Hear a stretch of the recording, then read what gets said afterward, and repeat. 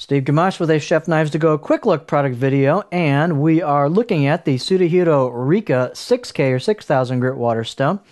This is a new stone in Mark's lineup. He just got into 3K, the 6K, and the 8K to complement the Rika 5K that he's carried for quite some time. Recently been using these stones. I'm not a super experienced sharpener, but based on what I have used, this is a very enjoyable stone to use. I think it's a little too close on an overlap to a 5K to have both of those, but it makes a great jump after the 3K stone. So it's got a smoother feel than the 3K, of course. And this also, in my mind, this feels pretty similar to the 8K, but of course the 8K is a little more refined edge than this, but they feel fairly similar to me, to my not super experienced, mindset. But the 6K, I think, cuts really fast, and it doesn't load up quickly as long as you saturate the stone.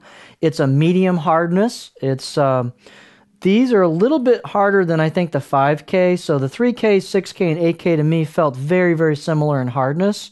And definitely not the Shapton Pro or Shapton Glass level of hardness, so definitely in the medium range. You could gouge these if your technique is poor, but they're very pleasurable to use, very smooth. As I said, it cuts fast. These require a soak.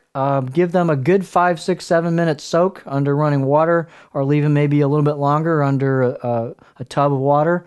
And once you get them good and saturated, they'll hold that water well, and you don't need to add a lot as you go, and they'll load up quite a bit less than if you let them dry out. But again, didn't dish much, but of course I'm not cranking on a single bevel or anything with these, so the little I used them, it didn't dish much at all.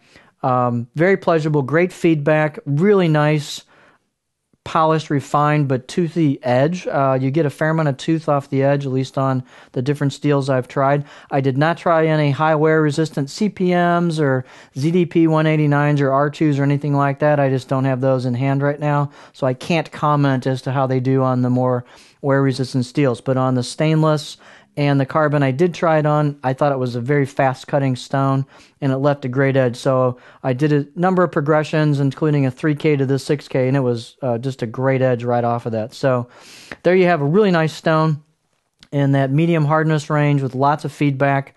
Very pleasurable to use, the Suehiro Rika 6K or 6,000 grit water stone.